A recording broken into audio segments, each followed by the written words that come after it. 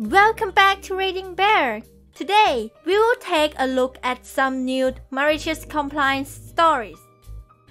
And if you enjoyed my content, please don't forget to subscribe to my channel and post some bear emojis in the comments. Let's go! The first one is titled, "You Want to Lose $100? Alright, sign here. I work in accounting and my assistant is out on this particular day, so I'm working on invoicing. While doing invoicing, I come across a work order that has a higher expense amount than invoice amount.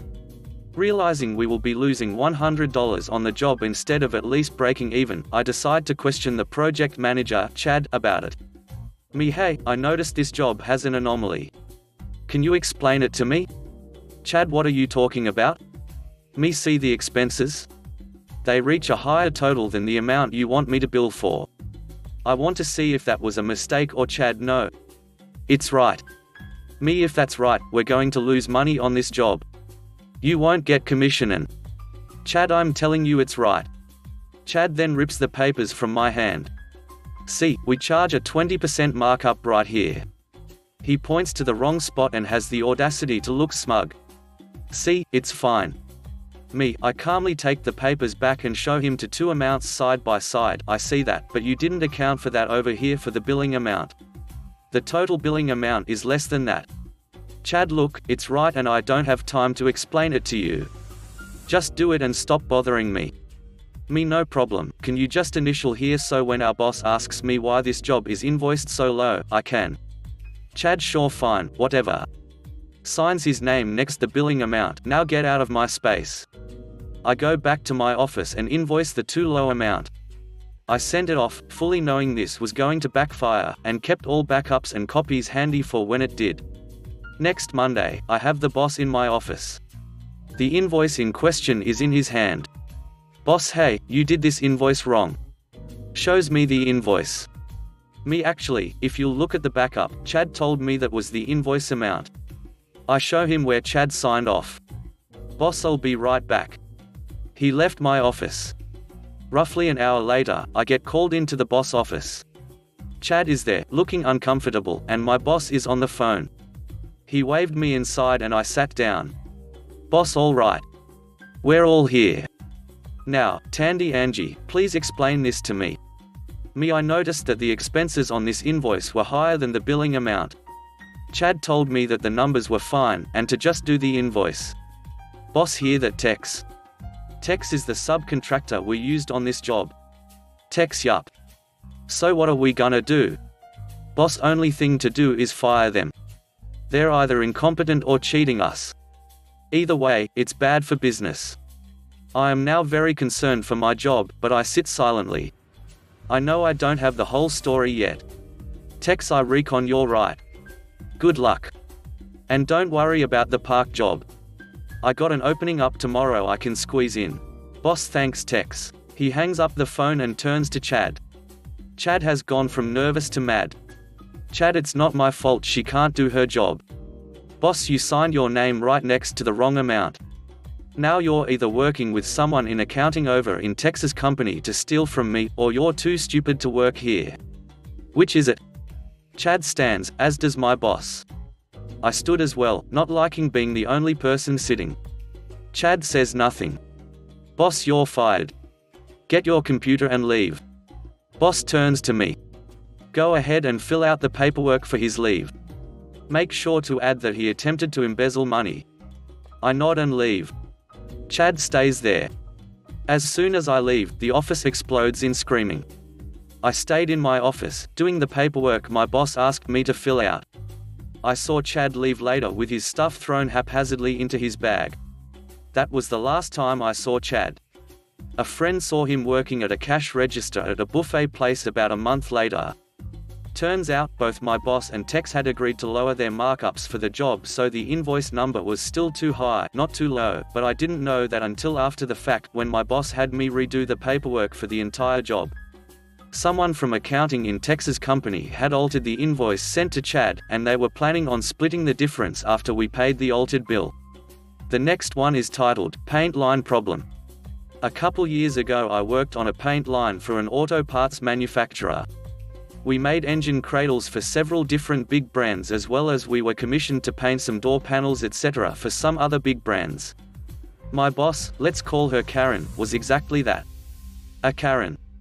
Her main job was making up paint specs, details for how parts were to be hung in the line. One day she seen me setting up the hooks for some commission parts that were to be hung at the load area. In a few minutes, she ran over and started telling me I was hanging the hooks wrong. I knew I was hanging them correctly, she should have known too considering she makes the specs. She insisted I was wrong. So I did what any good worker would do, I followed her orders. About an hour later one of the commission parts got tangled up in a cleaning tank, and crashed the whole line. The funny thing about how this paint line worked was that the oven, to bake on the paint, didn't turn off in the event of a crash. An hour later the line came back up, we scrapped roughly 50 engine cradles that were burnt crispy. Must have costed the company at least $40,000, unfortunately her being a Karen and being the boss, the blame fell on the load team. Nobody was fired so I still call it a win. The next one is titled, Hire the Romanian? Are you sure?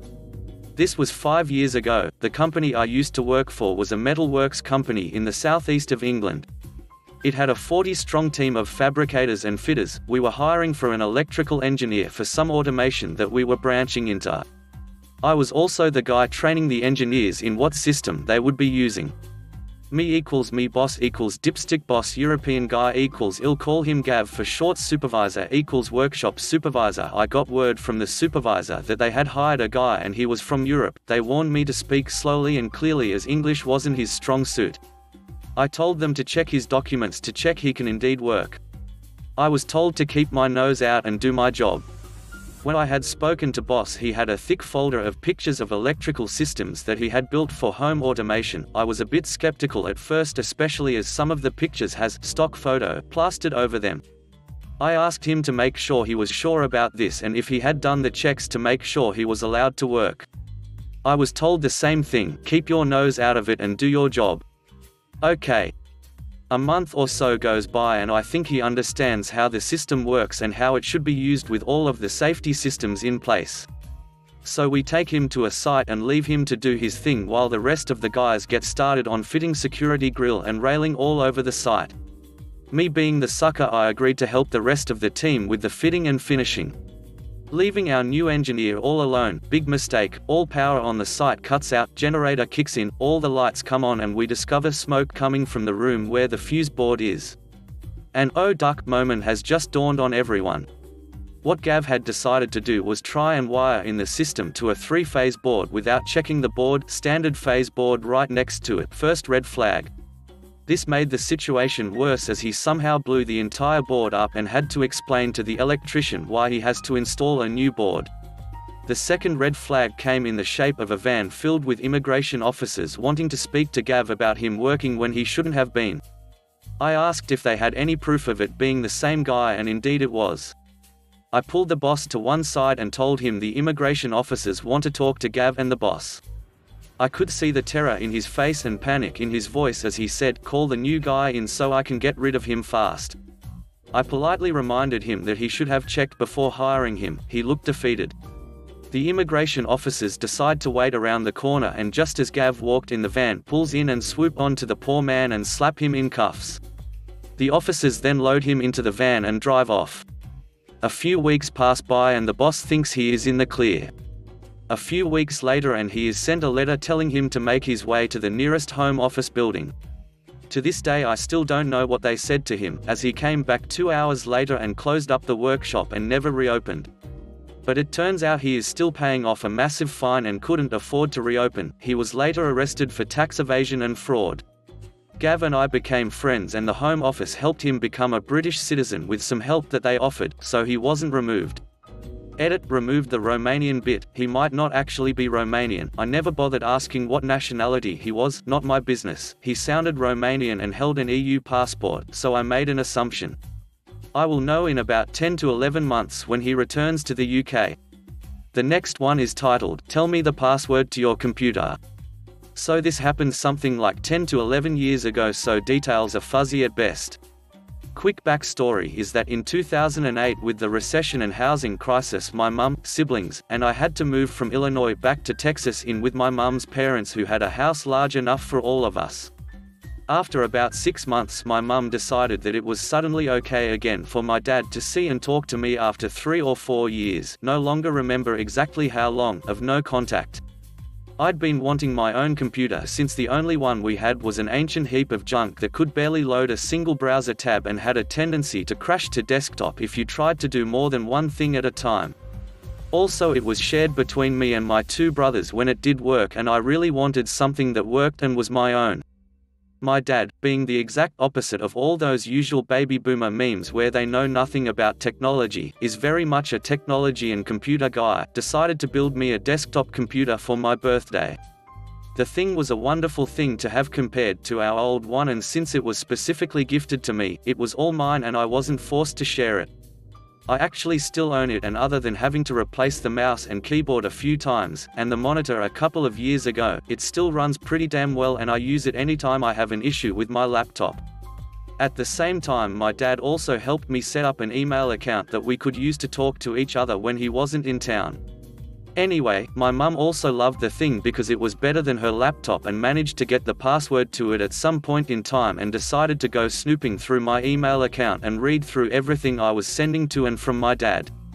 It was a lot about school and complaining about some of the stupid crap my mum was doing, so basically the usual preteen stuff. She was not happy about me complaining about her to my dad, and for a while there was big mess about the emails and my computer and her forcing me to give her access to everything. After a while she either forgot about it or stopped caring or something, and I got away with changing the passwords to everything, computer, email, etc. somehow. Other than her snooping, a big reason I had a password on the computer was that anytime her laptop broke or had issues, she would want to use my computer to fuel her addiction to those stupid Facebook games that were so popular back then. Fairly certain she still plays those damn things, and wouldn't let me touch the thing for hours on end if she got on it. Anyway, I'd changed the password a couple of times, and ended back on the same password my dad and I had put on it when we first set it up. My mum's laptop was once again broken, which meant she was back to hounding me about giving her the password to my computer. I refused for a while, and at some point we were in a Best Buy, not sure why I remember the store but not exactly why we were in one, and she was still witching and whining about how I still hadn't given her my computer password. I think she threatened to ground me or something over the password if I didn't give it to her, so I finally gave in, looked at her and said, "The current password is the same as it was when I first set up the computer." Or something along those lines. She kind of stared at me for a minute before saying that I still hadn't told her password. I responded with, "I did what you said. I told you exactly what the password was without actually giving you the password." I honestly don't remember what the result of this was anymore, but I thought I'd share anyway. In case anybody asks how she didn't know the original password if she'd gotten onto the computer before, my mum is one of those people that used to have a sheet of paper with website names, usernames, and passwords printed out and near her computer, because otherwise she'd never remember any of her passwords. I think the only reason she doesn't still have one is most computers now have an ability to save that information to themselves. The next one is titled, "You Enjoy Your Pool, I'll Enjoy My Weekend." Here's a bit of backstory. Last year I was working for a pool company as a cleaner in a major US city. I did the basic things, cleaning the pools, testing and adjusting chemicals, and making minor repairs and maintaining the equipment. I had a whole roster of clients that I catered to every week, and even went out of my way at times to please a client. I also don't get paid an hourly rate, I get paid by the pool. So any courtesy visits I make, I don't get paid for. Cleaning pools can be a very long job during the spring and fall, when everything starts to fall from trees and into the water. This happened right towards the end of spring, and we just had a huge series of storms roll through, and every single cleaner was a day or two behind in their tasks, so we were all preparing to work on Saturday. Large amounts of rain just wreaks havoc on swimming pools, both chemically and with debris. And when we're working in extreme conditions, for example thunder and lightning, we do not use any sort of metal poles for brushing or skimming. I always inform my customers if I can't finish a job due to the weather and offer to come back either later in the week or on Saturday. And sure enough, one of them takes me up on my offer for a pool that I was unable to finish on Wednesday. Here is our cast, me, EC, entitled customer, manager. Wednesday rolls around and I'm going about my job knocking pool after pool off my list of tasks, while keeping an eye on the weather since storms are still nearby. As I'm pulling up to EC's place to clean her pool, I notice that EC's pool is completely green and developing a nasty algae issue. This happens often when it rains and a pool has a poor chemical balance. As I'm going about my business, I manage to scoop all of the debris from the pool. But before I could start brushing down the sides of the pool, it starts storming bad. Thunder, lightning, heavy rain, it was crazy. Now EC had informed me before I finished up and left that they were having guests that weekend and they wanted me to brush before I left. Like the idiot that I was back then, I made the very risky decision to quickly pull out the pole and brush down the steps and entrance to EC's pool, not the walls. I also added 9 pounds of shock to the pool to kill any remaining algae left in the water. Under normal circumstances, I would only add 3 pounds if a pool needed it. Friday's weather conditions were just as bad, but I went back by their place again to check on things as a courtesy to the client. It was getting better, but I still couldn't brush. EC informed me that I don't have to come back and it should be fine for the weekend. Great, I was happy. I already knew I was working on Saturday as I still had an extremely full roster. Saturday morning, EC texted my business phone. EC, what time are you going to be by today? My pool looks like crap and we have guests coming over today. Me, I'm sorry, but I have a full roster today with many clients in other towns nearby, but I might be able to make it out later this afternoon. EC, get here by 10 AM or don't bother coming. I will be speaking with your manager about this. Me, I understand if you want to speak to my manager, but I apologize, I won't be able to make it out there by that time. I get to work and my manager pulls me to the side. Manager, hey, EC called and was pretty upset, do you know what their deal is? Me, yeah, their pool is a wreck that I've been tackling all week, but it's been hell with this weather. Manager, yeah, everybody's pools are pretty much like that. Sounds like EC needs a special clean. A special clean is a service we offer that is charged by the hour, but includes much more than what I carry out in my tasks. Me, oh yeah, definitely, but if EC wants me to head back out there, I'm more than happy to this evening when I finish with my other pools. Manager, yeah, but as a favor to me, can you just run out to their place and brush it down and add whatever chemicals are needed? This part is important for later. Me, sure thing, I'll head out right now. I load up my van with the chemicals that I need for that day and head straight to EC's place, already upset that I have to work on my day off. When I get there, it looks fine except for the algae on the walls. I give it the best scrubbing I possibly could.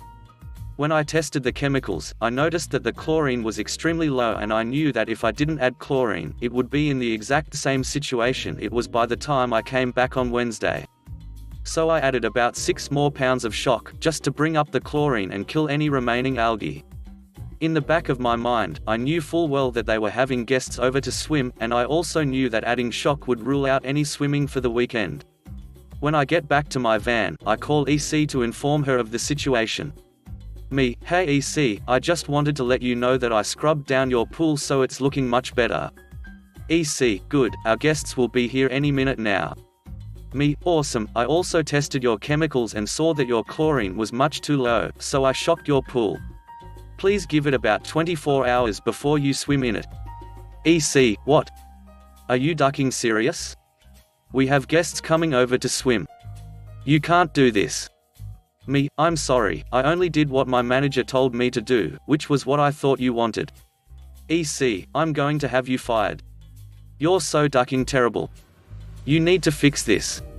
Me, I'm sorry that you feel that way, but I was only doing what was requested of me. And the only way to fix it is to let the pool circulate. EC hangs up and I immediately call my manager to inform him of the impending storm that is about to take place. Me, hey, I just left EC's place and they were pretty upset. Manager, yeah, EC is on the other line, what happened? Me, well, you told me to brush everything down, which I did. You also told me to add whatever chemicals that the pool needed, so I did. I shocked the pool because the chlorine levels were almost non-existent. Manager: oh yeah, no, you definitely did the right thing, that pool does not need to get as bad as it was. Me: of course, I agree, but I guess they were having a swimming party later that day. Manager: damn, how much shock did you add? Me: about 6 pounds. Manager: damn, yeah, that's going to take the weekend to circulate. EC is pretty upset, but I'll handle it. You might not have EC on your roster anymore though. Me: that's fine, they're a headache anyways and I'm tired of bending over backwards for them.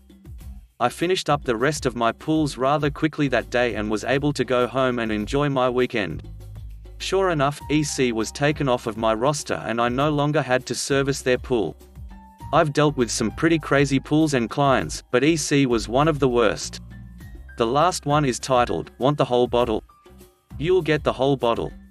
So this story was from about 8 years ago, so my memory may be a little hazy. So I was 18, male, and working a bar in the town centre somewhere in UK.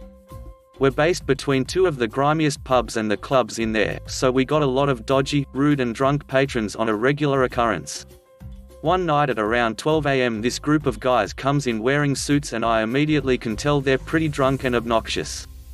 They come to the bar, which was about 2 to 3 deep, around 20 to 30 people waiting ahead of them. They start loudly asking for service even though there's people patiently waiting in front of them. Me and my team just roll our eyes and get back to serving people. I get round to serving them and they all shout, "Finally." So ducking service, "What took you so long?" I just ignored that comment and asked what they wanted. They then started talking amongst themselves, like they didn't have enough time to work this out while waiting. The ringleader proclaimed that they're going big tonight, so want a bottle of Grey Goose vodka. I said, "I can only see you a maximum of a double in any one drink, if you want make it stronger go for it." He ignores the most of what I said and just says, "Didn't you hear me? One bottle of Grey Goose, we can't sell the bottles of spirits under any circumstances." I call the manager up in the back and explain the situation. He says exactly what I've already told the customer, so we agreed that if explained one more time about how I had to give them the drink and he just said one bottle again I'd do it. What ringleader didn't realize is that I have put the whole bottle through as doubles, which was about 8.50 per double without any mixes. So this bottle ended up costing him £170 before any mixes, when it's only £35 in the local supermarket. He throws his hands up in the air saying I've ripped him off and he's not going to pay that. Why didn't I say anything sooner, etc, etc. I said that I did and he just fobs me off and goes to walk out. Little does he know I've already asked the bouncers to keep him in the building till he's paid up. His mates laugh at him as he goes white as a sheet, realizing he's just spent a lot of money. His friends give him a little bit money to pay help up. Ringleader then spends the night sulking with his £170 bottle of £30 vodka. Edit: someone rightly pointed out I put 12 PM, which was the afternoon, which wasn't the case. I know we like our booze in the UK, but 12 PM 20 to 30 deep at the bar gives of a proper alcoholic vibe. Ha ha ha. Edit 2: after a few people said this is pretty cheap, I decided to do a little digging and spoke to an old work friend, so said it was actually around £8.50, not £5.50. Made the amendments. Thanks for listening.